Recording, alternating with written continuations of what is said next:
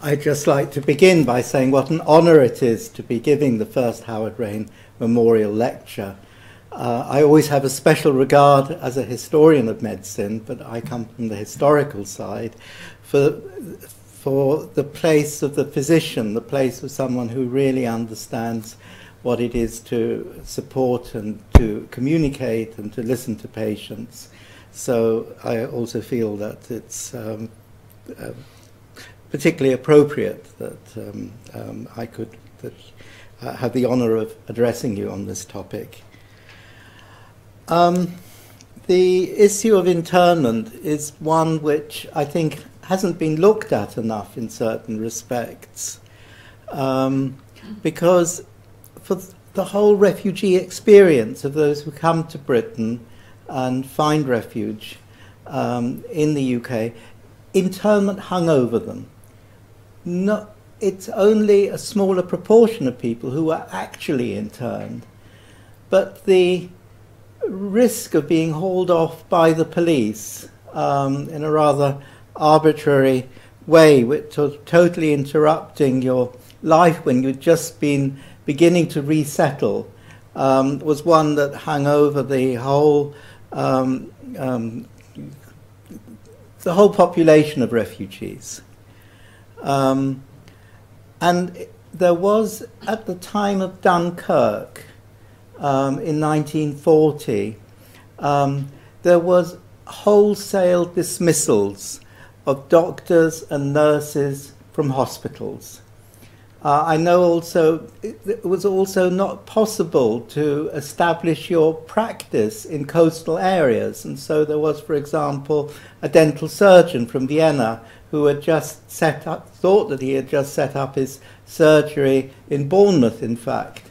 He found that although he wasn't actually interned, he found that he couldn't practice, and so that was it in a way cut off the what he had planned to do. So that if one thinks about internment, it's really a roller coaster of ups and downs. It's which goes. Yes, of course, to have got out of the nightmare of whatever area you were in under the control of the Nazis, to have experienced the whole the persecution, and the persecution for doctors was really very intensive in being degraded as treaters of the sick, losing their status as physicians. To have been through that, to have acquired the right of, to be able to just to be your first employment in a hospital, or your first steps in opening a practice, and then for internment to come and to interrupt this was a very hard blow. What lay behind this mass dismissals? It was a suspicion of a so-called fifth column, that there was the idea that it was an extraordinary idea without any basis in fact, that refugees might become a sort of a hidden vanguard of when there was a German invasion. That was the fear, and this was something which MI5, the security services, were driving forwards, and this was a fear which the British Medical Association and the Royal College of Nurses used to their own advantage, because what they wanted to do was to keep the refugee doctors and nurses in subordinate temporary positions. So you have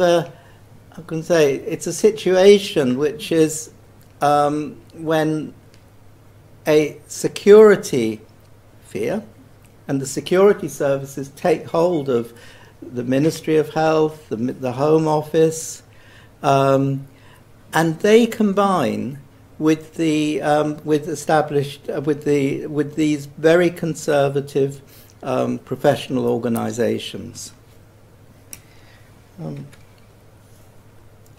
So the internment of refugees has been looked at, Tony Kushner among them, actually, of the historians, have been looked at from a political and a cultural perspective. And the cultural achievements in these adverse circumstances were considerable. I mean, there are wonderful works of art which were improvised under very difficult circumstances from just... there's one artist, Samson Shamas, who was actually a patient of my father's. He used to take the soil in the camp and make pigments for his paint, and also debris, and he made wonderful mosaics, actually. But there are medical aspects that are overlooked. So just a very straightforward question: what sort of medical care was there in the camps? Were the interned doctors and dental surgeons, were they allowed to practice? And what was the impact on the mental and physical health of the internees? I think they're topics which are worth some consideration. Let me take two examples to begin this. One is of a psychiatrist who was born in Breslau, Arthur Kassel, in 1897. He is heavily persecuted by the Nazis, has a period in Buchenwald concentration camp. Then he is on a ship called the St. Louis, which, although the passengers on the ship hoped that they would be going to the United States, in the end they go to Cuba, where they're not allowed to land, and it's a shameful international incident. Arthur Kassel, though, was one of the few given refuge in the United Kingdom. Some of the passengers were taken in by the British and some by the Dutch. But then in 1940 he's interned, and then he finds himself on another ship, the Dunera, being shipped off to Australia under really demeaning and horrific circumstances. After enduring all this, he decides to remain in Australia, and he learns at the end of the war that his wife and 2 children haven't survived, and tragically he commits suicide in the Australian bush. So it's a very sad history, of which internment is just one chapter in a tragic sequence of events. Give you another example of an Austrian doctor. He's actually born in Romania, qualifies though in Vienna in 1929. He's a practitioner in Vienna. 1938, he's subjected to repeated arrests by the Gestapo. He manages to leave Vienna in April 1939 and has periods practicing at Queen's Park Hospital. He's first of all interned from the 21st of June to the 12th of September 1940. That's a very short internment. I think that must be one of the shortest. But he finds himself arrested by the Metropolitan Police for a second time, from May 1942 to 6th of April 1944. He's back on the Isle of Man for a much longer period. So the question is why? There are Metropolitan Police records, and there are 2 things about his internment. The first is that he was prosecuted and taken to prison and taken back to the Isle of Man because he was practicing without full permission to practice. That was the first reason. And the second reason, which also gives sort of some pause for thought, is his return to Vienna. Those who returned to Vienna were mainly communists or left-wing socialists. It's very rare that you were not a communist and you were returning to Vienna at that time on the Russian zone. So here we see a situation whereby the politics of professionalization, the antipathy to well-qualified refugees, comes together with security concerns. Just on the document at the side comes from his Austrian compensation file. It's from the Home Office Aliens Department, giving the dates of the exact dates when he was interned. So here we see it from the National Archives, his Metropolitan Police file. You can see it's going to be open 1st of January 2018. So I'm be very keen to have a look at it. So the approach that I'll be taking to internment is that it's really what's its place in the thousands of biographies, because internment is really part of the sequence of persecution, dismissal, arrest, property expropriation, professional degradement, the stresses of migration, of finding somewhere to go, and then part of a process of requalification, resettlement, and reconstructing your whole life, really. And the way I do it is to study the individual life histories. I'm a sort of to looking at the actual experiences. And we find certain features of it. For example, Jewish gynecologists were heavily persecuted in Germany and Austria.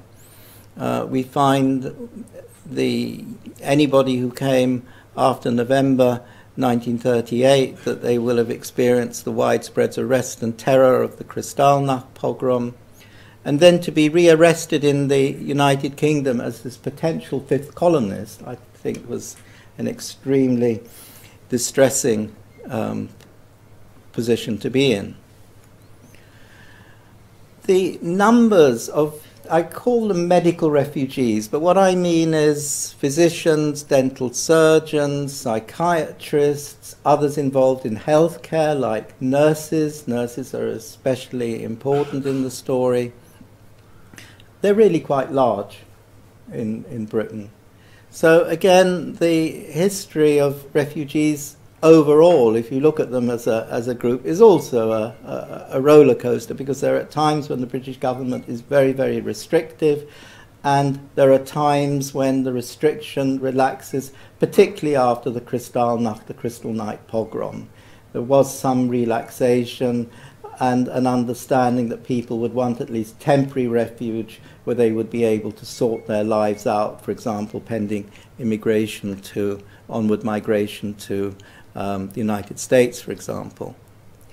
There is a very complex story of regarding the obtaining of medical qualifications, because the British Medical Association had from 1936 secured a restriction that even though you might have British qualifications, but if you were a foreign national, you couldn't necessarily practice in Britain.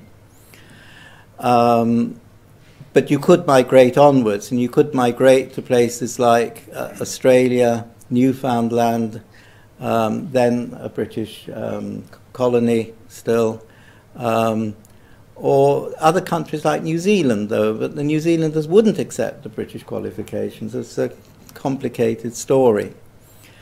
There was reciprocal recognition of Italian degrees. If you had an Italian degree, you had the right to practice in Britain. And some refugees from Germany and Austria did take Italian degrees. There was, again, before the Italian fascists placed their anti-Semitic restrictions, there was enough time to go to Italy. But there was certainly an overall opposition on the part of the British Medical Association and other medical associations. There's a more rank-and-file medical practitioners union.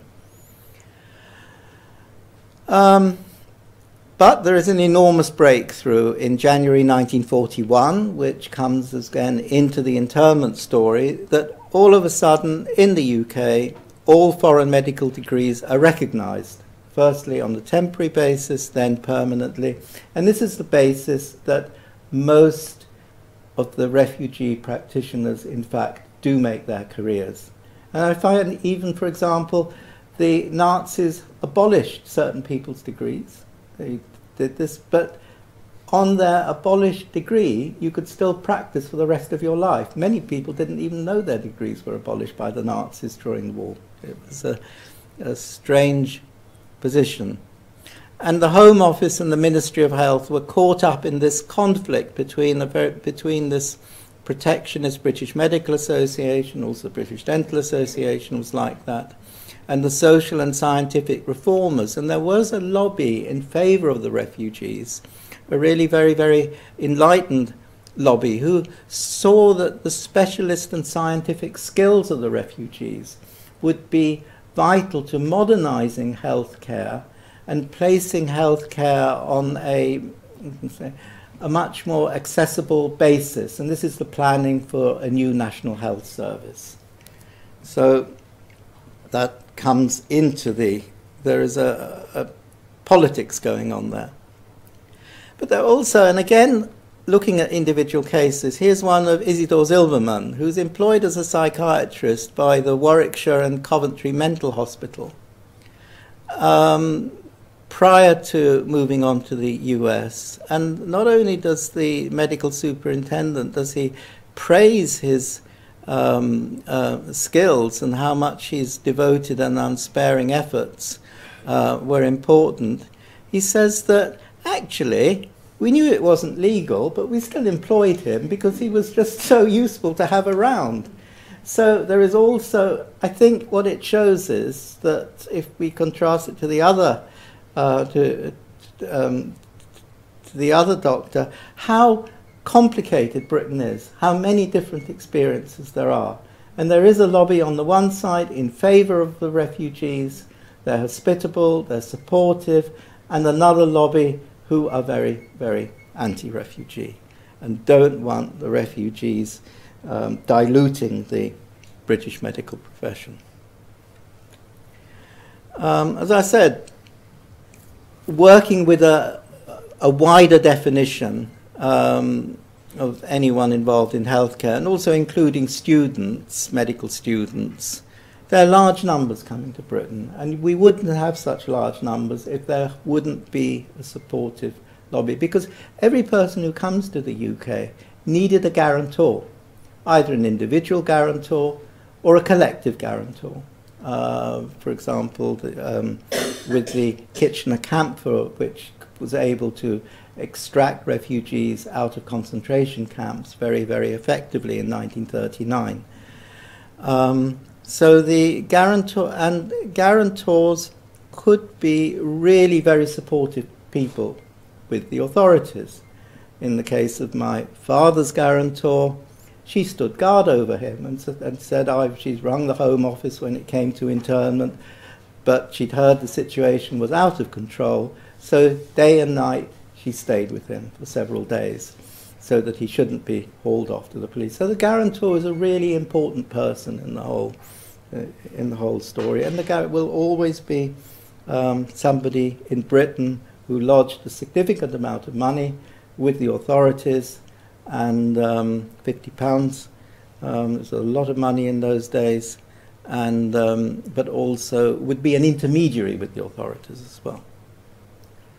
Yeah, just to quickly comment, we see a spectrum, high numbers of Germans, obviously, also large numbers of Poles who came during the war, and significant numbers of Austrians benefiting from the relaxation of restrictions during 1939.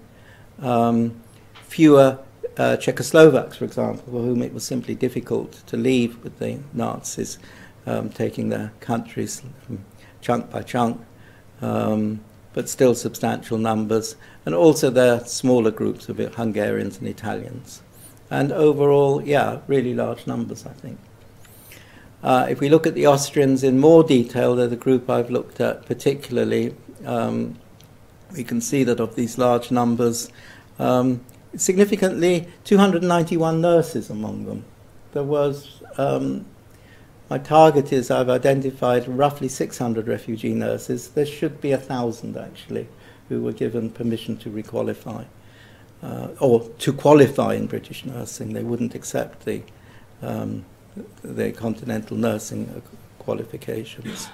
But we can see what a complicated structure it is. So Britain is both a place of refuge, where some stayed, but also a place of a temporary safe haven. I mean, that's looking at it positively. But these aliens tribunals was in 1939, the classification A, B and C. A and B is a very high risk category to be in.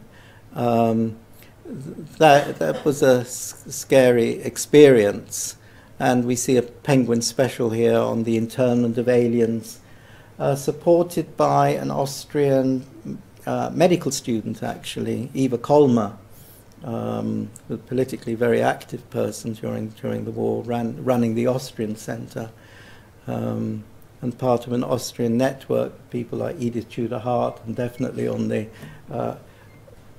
communist side. And we can see important statistics here, that the number of doctors put into Class C is 876, men 60 women, so they should have been relatively safe. But it's interesting here having a statistic, roughly 1,000 at least of the refugee doctors occur in the official statistics. I think the government also lied about the extent of the presence of refugee doctors in order not to antagonize the British Medical Association.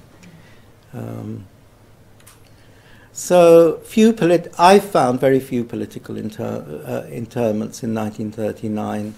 An Austrian nurse, Mitzi Harrer, for example, for whom then internment longer term in the Isle of Man, being thrown in with the Austrian Nazis, was traumatic, resulting in suicide attempts when she wanted to be interned with the Jews. That was her aim.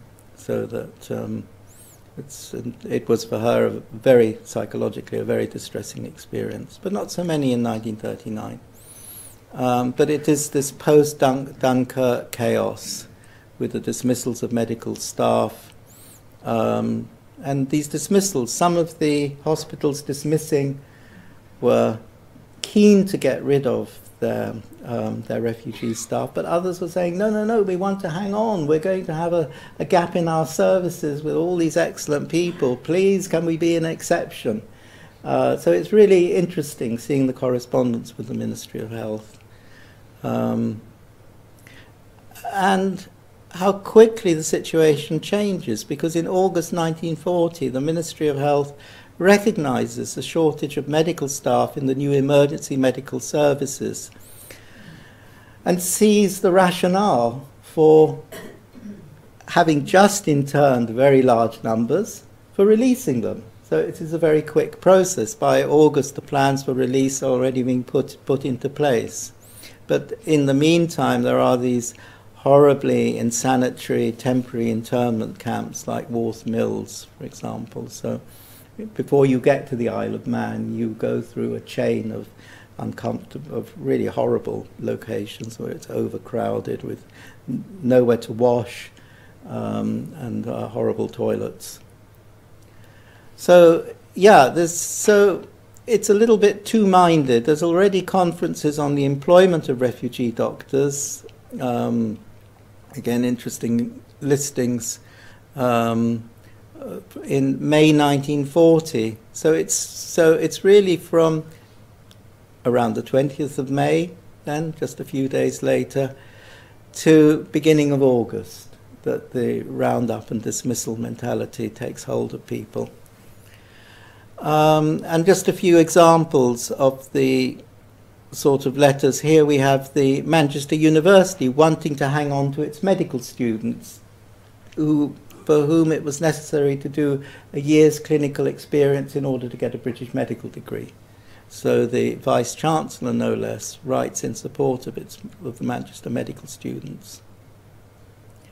When it came to general internment in June 1940, the elderly and sick were meant to be exempt, but in fact they weren't. So, and we know that medicines were confiscated, often dangerously so, conditions were horrible.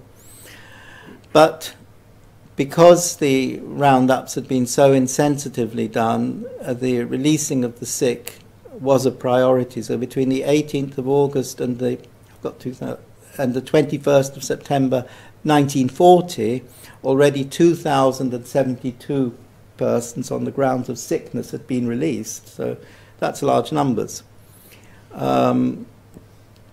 The healthcare actually came under a prison medical officer for the Isle of Man. So again, completely inadequate. And if you were unlucky enough to be interned in Liverpool in Huyton, again, there was the public health services were meant to be responsible, but again, the services were disastrous. If you were joining the British Army, the Pioneer Corps, that was a way of getting out of internment, you had a medical. That worked slightly better.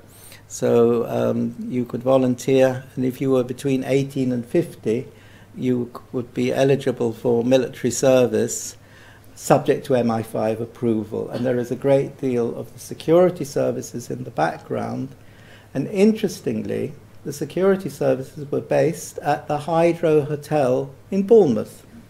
So every request for release from internment had to pass through Bournemouth for approval.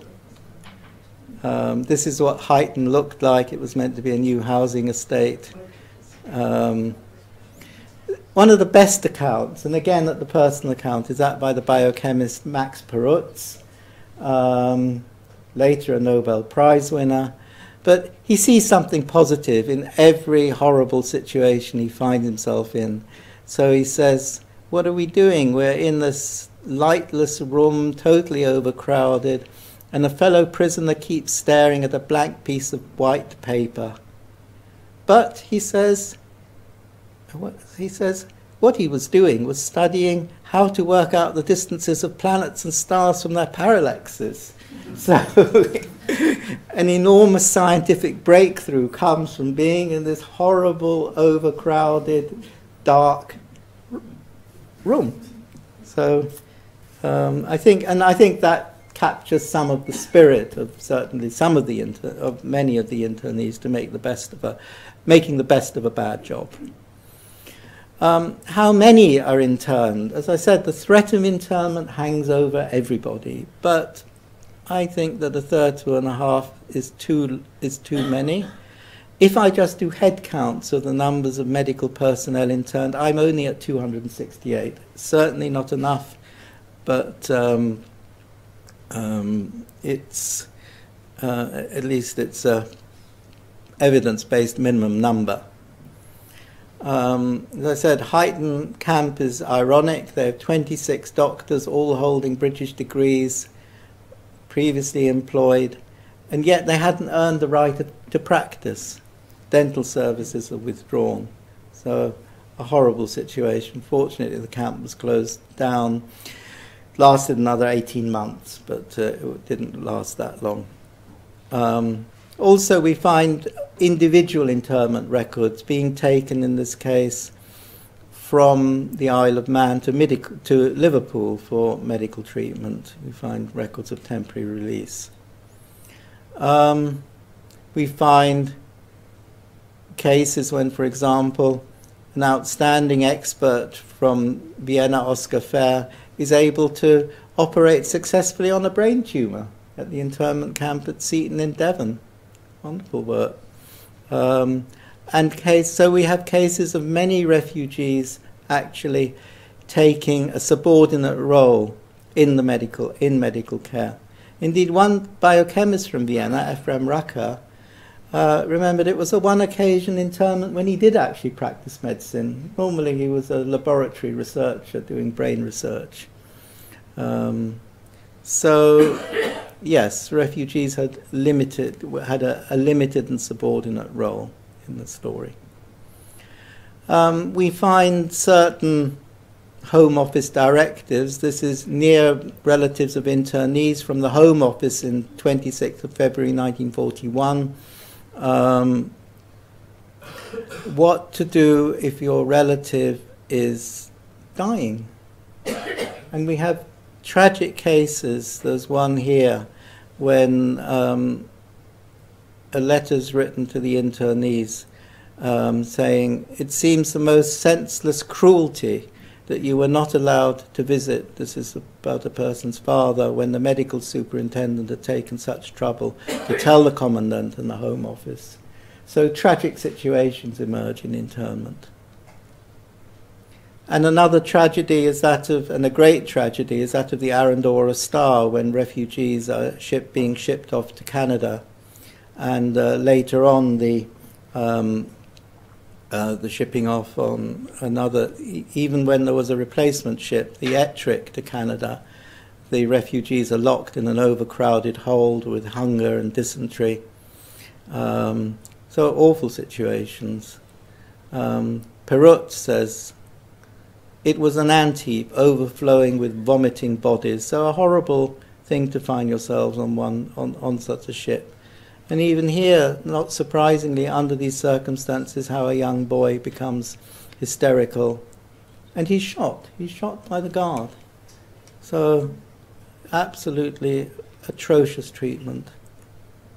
And again, even worse, I think, is the scandal was the hygienic conditions on the Danira, and how the prisoners are treated. And I think what one has to take into account is that for the guards who are responsible, they're told that these are prisoners of war from Germany, that these are Nazi prisoners.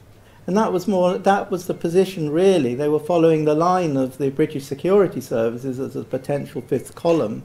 And so no effort was made to say, no, these are refugees, these are anti-Nazis. So again, horrible conditions on the ship and violence from the crew and guards. And not surprisingly, under these circumstances, there's a suicide of Jakob Weiss jumping overboard.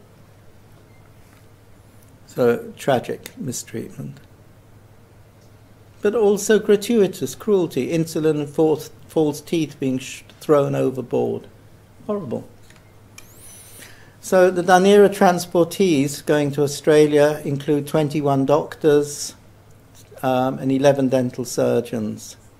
But the spirit of them is pretty impressive. There's a psychiatrist, Max Meyer-Glatt, formerly a prisoner in Dachau. He has already managed to return to the UK by 1942, actually becomes an expert on the treatment of alcoholism at the Maudsley Hospital. So a very successful career, which he has then in British psychiatry.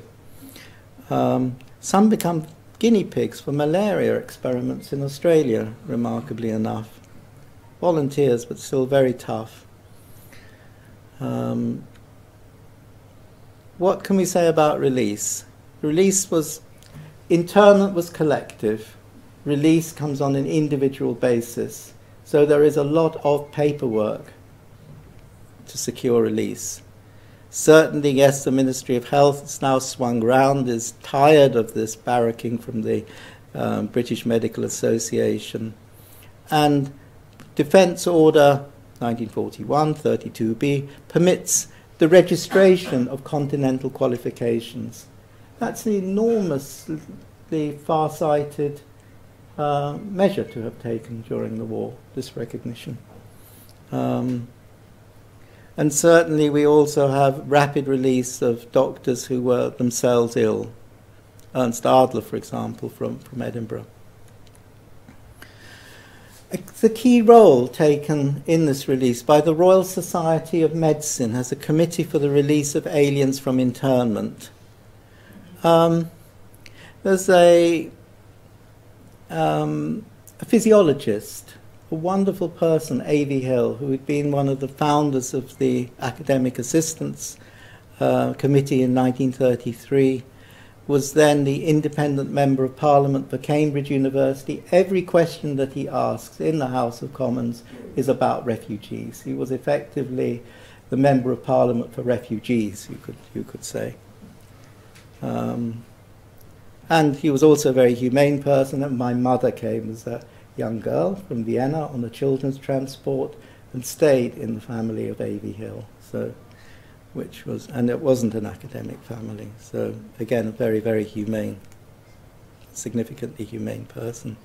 So how are you going to get this mass of very talented and unjustly interned people out? So he sets up, he's with the Royal Society, he encourages the British Academy, the vice-chancellors to have advisory committees, and for the physicians that the Royal Society of Medicine should set up its own committee, and to take the opposite line to the British Medical Association. It was a very astute move. They were more academically oriented.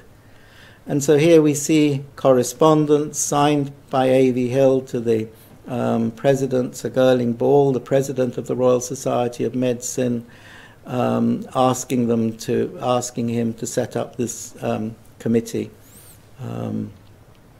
so that. And how did it work in practice? There was enormous paperwork to compile dossiers of the refugees interned. So I'll just show you some examples. One here is of Hugo Lichtenstein, and they find, who's in the internment camp in Douglas on the Isle of Man, a colleague who can testify saying that he is popular and esteemed and successful and irreplaceable, and there is a real need to for him to be released. And we find a continuous pressure coming from this combined group of the Royal Society and the Royal Society of Medicine on the Home Office to secure release from internment.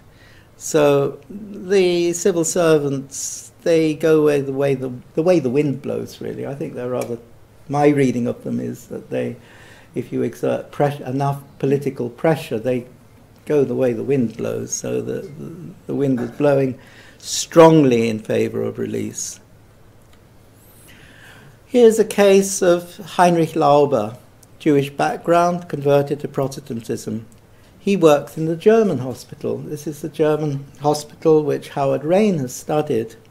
And here we have a dossier compiled on him saying how Dr. Lauber was strongly anti-Nazi, was particularly concerned that the German hospital was a nest of Nazis. There was a particular pastor there who was a strongly Nazi. So for his anti-Nazi views, he'd been strongly victimized in the German hospital.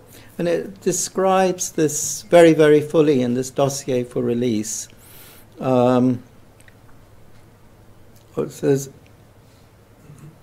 yeah, although Dr. Lauber is not of the Jewish faith, he is of Jewish origin, and he's always associated himself with Jewish refugee doctors and has always done all in his power to help these colleagues and Jewish charity patients.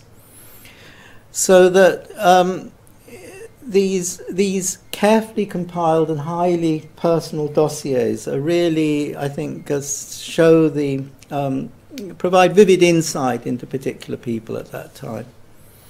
Here's some other examples. Martin Israelski, and again there is to get him back as a radiographer in Leeds, radiologist in Leeds, and testifying to his skills.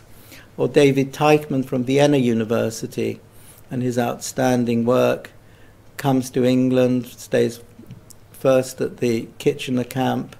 It's for providing collective support for refugees, and then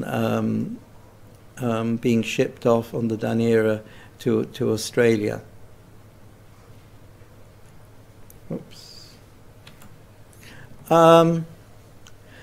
But, okay, there are other cases that are certainly more problematic. This is from the Chief Medical Officer of Falcon Cliff Hospital in Douglas, Isle of Man. He has he's a German refugee, originally Hans Winterstein, now he calls himself Henry Gillespie. He had the idea that if he joined the British Union of Fascists and went back to Germany, he would be protected. He also didn't do that well when he was being interrogated and spoke about his allegiance, how he still felt very much of a German. which was not such a clever thing to say. And so he's held, and he's held for about 3 years in internment. And so that it's unfortunate. He is practicing medically there. And one can see that there is a question mark over him from the point of internment, so that he is a problematic case. So I think that it's a small justification for for taking a more nuanced approach, but I also think he's exceptional as well. It's a strange thing to have joined. Whoops, I'm going the wrong way. So we have this far-sighted decision made in December 1940 to recognize foreign medical degrees. We have initiatives for foreign academics to take British degrees. We have programs, for example, from the Royal Free Hospital for female refugees to come and qualify with us, or the Welsh National School of Medicine. And there is, during the war, a longer-term process for the restoration of clinical posts and new opportunities. I mean, you can take an example, Ludwig Guttmann, for example, outstanding at Stoke Mandeville in his treatment of, in his orthopedic treatments. And by 1945, we have 3,300 refugee doctors on the foreign list. So this is the positive side. So just reaching my conclusion, so a few open issues. So are the initial arrests more to do with out-of-control police, or are they being steered by MI5? I think that's one question which I have. What about this myth of a refugee fifth column of enemy sympathizers? No basis for it all. Never was. I mean, okay, we just heard about Dr. Gillespie, but it really was, there was nothing like that ever happened. And then the horribly abusive treatment as enemies by guards. So is that being steered as well due to this psychosis which the security services had created? And what about the severe traumatization, the confusion resulting from this confusion between Nazi and Jewish internees, persons finding themselves back behind barbed wire, having been in concentration camps and separated from their families? So I think that's a need to go on to reconstruct the life courses of persons from persecution and how they were eventually released. So thank you very much.